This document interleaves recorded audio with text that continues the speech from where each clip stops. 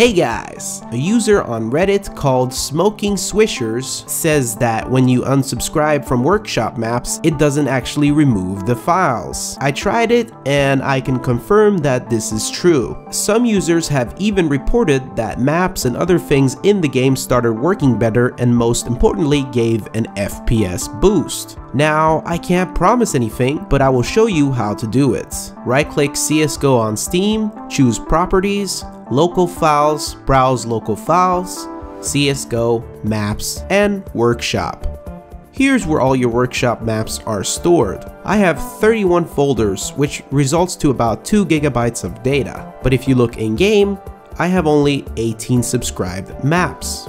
Your first step is to unsubscribe from all the maps that you don't play. Go to this page, which I will provide in the video description, move your mouse on Browse, and click on Subscribed Items. From here you can unsub from all the workshop maps that you're not interested of anymore, and the next step is to remove all these folders.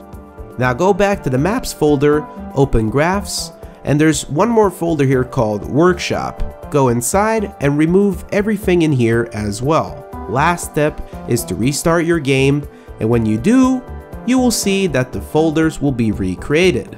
Now I only have 18. Like I said before, this might not help, even though I've noticed that many people online seem to think that it does. For me, it didn't. But I only had around 2 GB of data, which could be why.